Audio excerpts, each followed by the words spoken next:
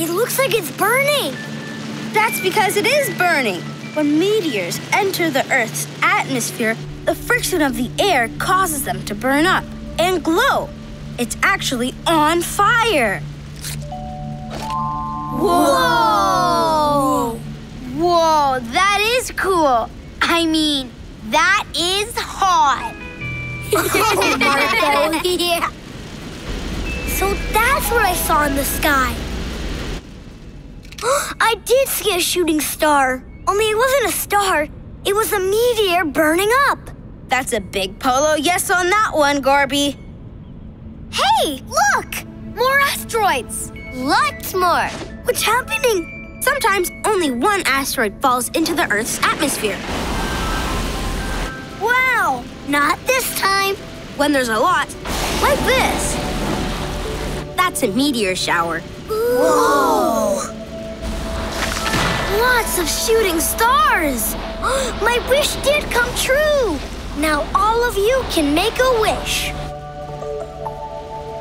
I wish for us to have adventures this fun every day. I was just gonna wish for that popsicle I wanted. But your wish is way better. I wish for that too. Me too. Same here. Me too, me too. Or we can have both. Yeah? Popsicles for everyone. Right. Yay! Thanks, Gorby.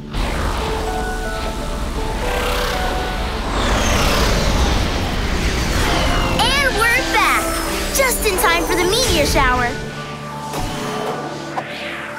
I wonder how many times a woodpecker pecks what? We could count. Okay, go. 1, 2, 3, 4, 5, 6, 7, 8, 9, 10.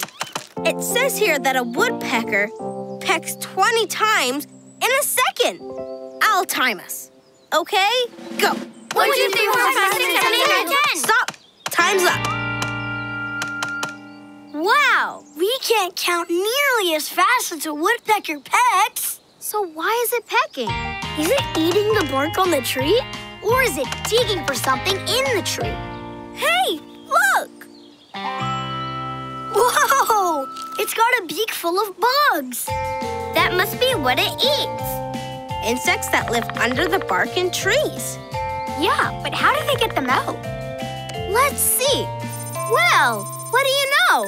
A woodpecker's tongue is long and sticky, so it can reach deep into trees and pull out insects.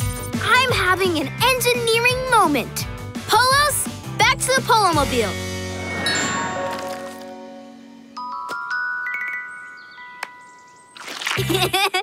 Dicky! So you've made a woodpecker tongue? Right. I'm gonna fish out whatever's making the rattle the same way woodpeckers get bugs out of trees, with something long and sticky.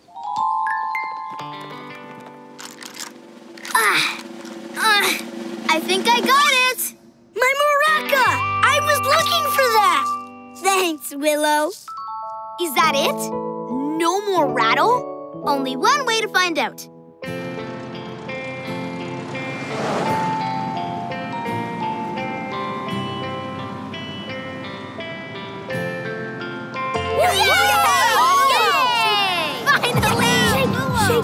I can't believe he made it.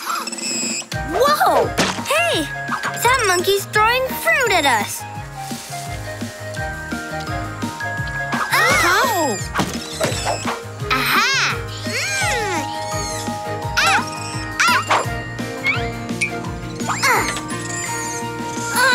Back inside the Polomobile. Come on!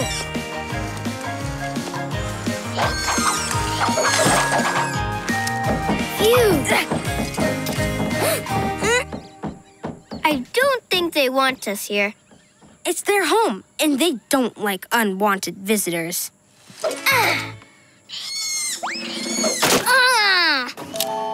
Maybe that's why they live so high up in the trees. More room to swing. I read that they stay up in the trees to avoid predators on the ground. Instead, they do those amazing leaps from tree to tree. Well, we don't live in trees, so we better figure out a way to get down. Whoa! Whoa!